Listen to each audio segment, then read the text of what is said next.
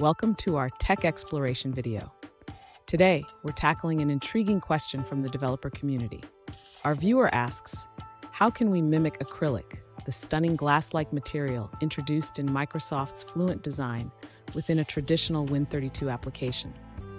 This is a fascinating challenge, especially since acrylic is primarily designed for XAML and UWP environments. Let's dive into the details and uncover how we can achieve a similar effect using Win32 APIs.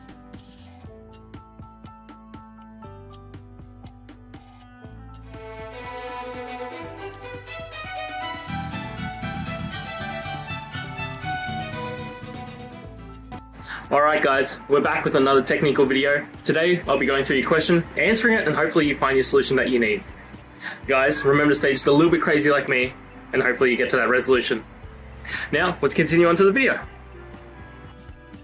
To mimic acrylic in a Win32 application, we first need to understand the concept of glass-like effects. Acrylic provides a translucent background with a tint and noise texture. We'll use the Windows API to achieve a similar effect.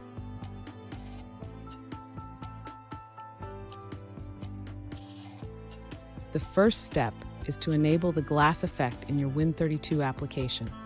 You can do this by using the Set Layered Window Attributes function. This allows you to create a layered window that supports transparency.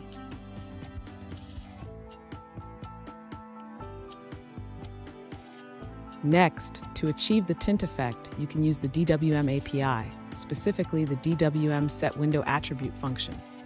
This lets you set the color of the glass effect. You can define a color that will tint the background.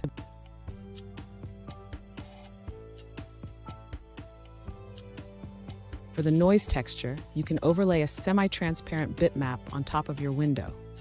This bitmap should contain a noise pattern that simulates the acrylic texture.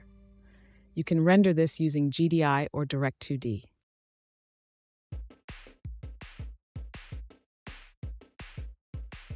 Finally, if your application uses DirectX for rendering, you can take advantage of more advanced effects. DirectX allows for more complex blending and rendering techniques, which can enhance the acrylic mimicry.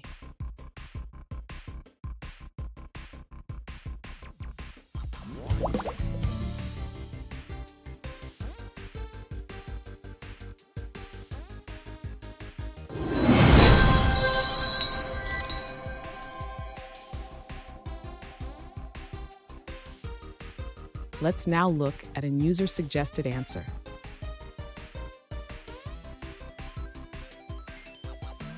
You can mimic acrylic effects in a Win32 app using the Win32 API.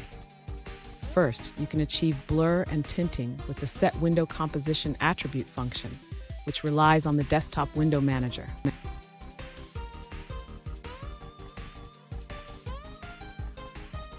The exclusion blend feature is unclear, as it seems minimal based on screenshots.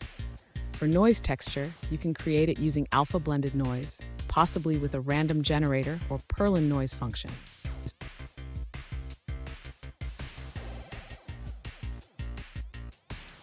Additionally, consider using direct composition with the WSEX Nor Direction bitmap extended window style for better performance.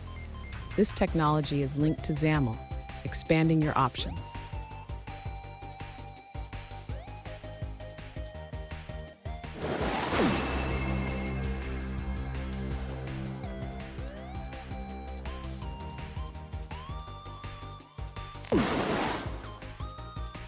Let's now look at another user-suggested answer.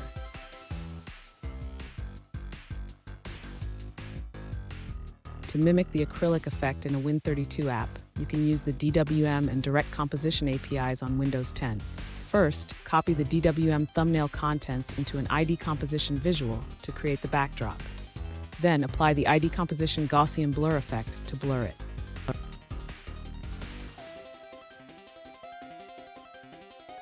And that's it guys. We've gone through, answered your questions, and hopefully found that solution that you're looking for.